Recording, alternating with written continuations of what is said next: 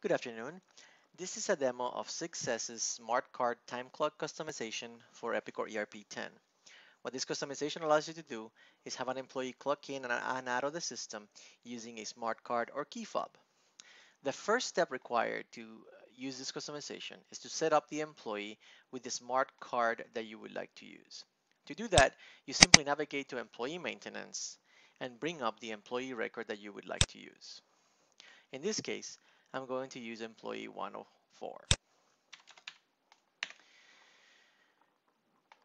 Employee 104 is Lisa V. Ford, and I can navigate over to time and expense and see that my time clock settings have not yet been set. I can simply type in my card or key fob ID, or I can scan it. By hovering my key fob over my smart card reader, the key fob is read and the card ID is automatically populated in Epicor. Now all I need to do is click Save to have that card linked to Lisa. When Lisa wants to clock in and out of the system, all she has to do is use the time clock.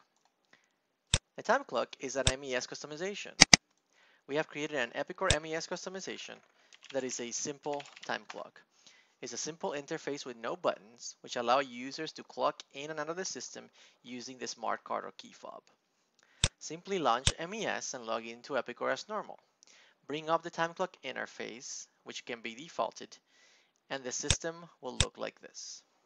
An employee, like Lisa, can simply walk up to the card reader and scan or wave their card.